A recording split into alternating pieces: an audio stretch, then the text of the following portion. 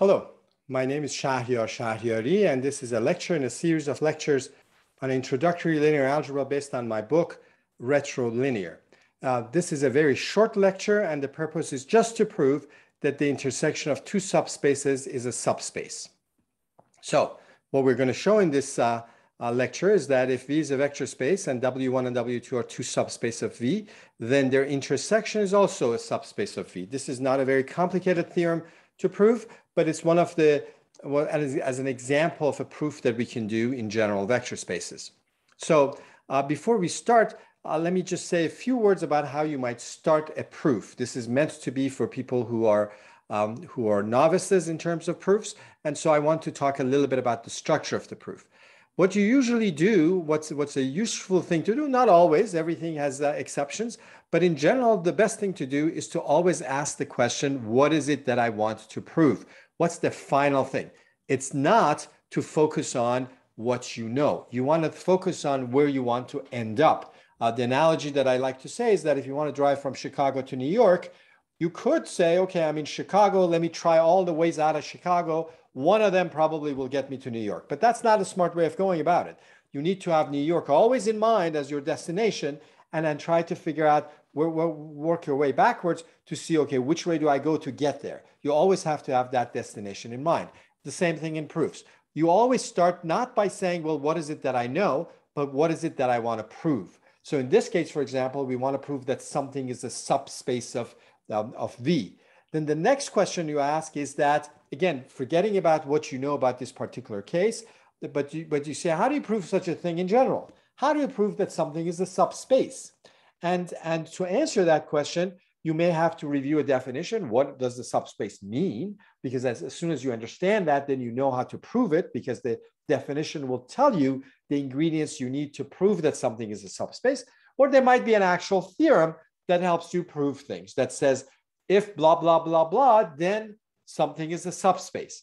And so you can use that theorem. So you think about how you prove such a thing in general. And it's only at that point, and not earlier, that you think about what is given and how am I going to use the stuff that I'm given in that definition or in that theorem to prove the thing that I want to prove. So in our case here, what do we want to prove? We want to prove that something is a subspace. So before we get started in thinking about this thing, we should think about what is a subspace? How do you prove something is a subspace? And so I will review very quickly. First of all, what's a vector space? It's a non-empty set together with an addition that satisfies certain axioms and scalar multiplication that satisfies certain axioms.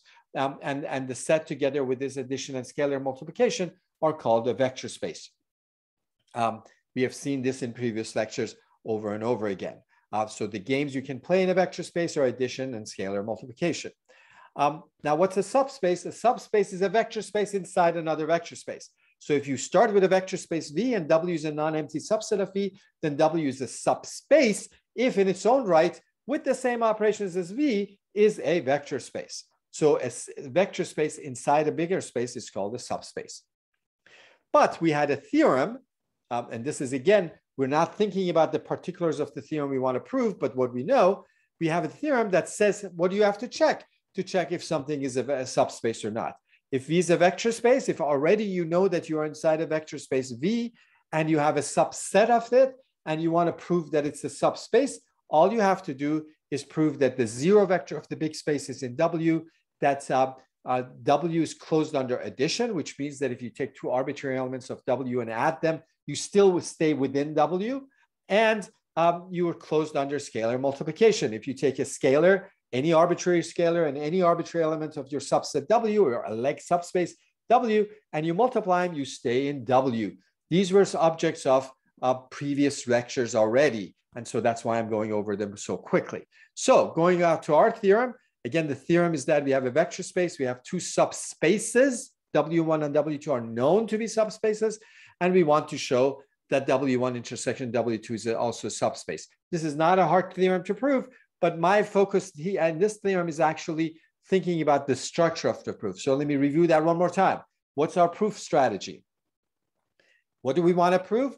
We want to know that we prove that W1 intersection W2 is a subspace of V. V already is a vector space, and W1 intersection W2 is a subset of V, but we don't know if it's a subspace of V. And now, because of that, our theorem in the previous slide is applicable, and therefore what we have to ask is, does W1 intersection W contain the zero vector of V, and is it closed under addition and scalar multiplication?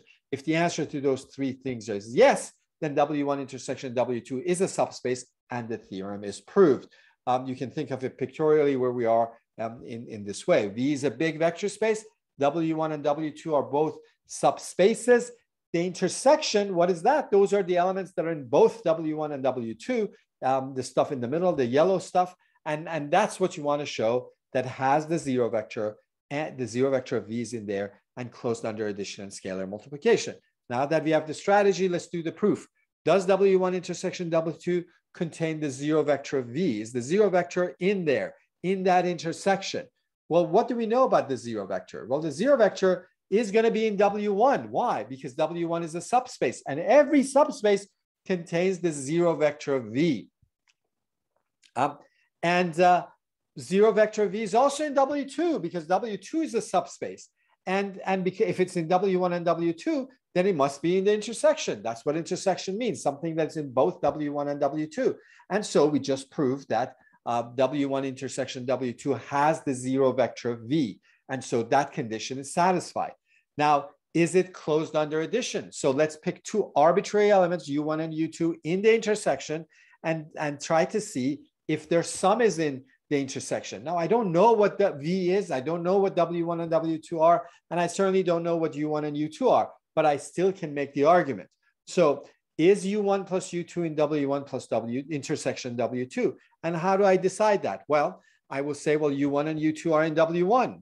That's one thing I know. Why are they in W1? Well, they're in their intersection. So they're, among other things, they're in W1. But W1 is a subspace, so it's closed under addition. And so U1 plus U2 must be in W1. Likewise, U1 and U2 also in W2. So because W2 is a subspace, their sum will have to be in W2 as well. But if it is U1 plus U2, whatever it is, U1 plus U2 is one thing. Whatever it is, it's in W1 and W2, then that means that it's in the intersection. And that also means that we're done, and we showed that the addition, the W1 intersection W2 is closed under addition. We took two arbitrary elements, showed that their sum is in W1 intersection W2. What about scalar multiplication? If I take some element, arbitrary element, not a particular element, an arbitrary element of W1 intersection W2, an arbitrary scalar alpha, do I know that alpha times U is also in the intersection? I would have to have an argument for why that is. To show something in the intersection, you have to show that it's in both things. So that's how we do, what we did in previously too. U is in W1 intersection W2. So in particular, it's in W1. But if it's in W1, when you multiply it by scalar, it stays in W1. Why? Because W1 is a subspace. And subspace is a vector space, and so it's closed under scalar multiplication. Likewise, U is in W2, and W2 is a subspace. So that means that alpha times U is also in W2. Well, now that I've proved that alpha U is in W1, and I also proved that it's in W2, I've really proved that it's in the intersection. And so I've answered yes to the question of whether or not it's closed under scalar multiplication. So now I know that it has the zero vector, it's closed under addition and scalar multiplication. And then I'm done with my proof, and W1 intersection W2 is a subspace of V. So again, think about the structure of the proof before you do the proof. Then everything becomes easy. At the beginning, it might be a mystery. How do you get started? What is it that I'm trying to prove? How do I prove that in general? And then do I have a theorem, a definition that I need to know? And then you start from what you know and try to use those to get to that destination. That's the end of this short lecture. Keep hydrated, and I will see you in the next lecture.